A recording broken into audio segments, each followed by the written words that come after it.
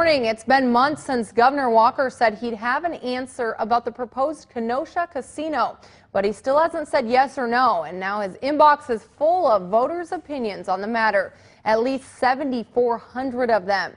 Now, we looked over nearly 100, and the majority said build it.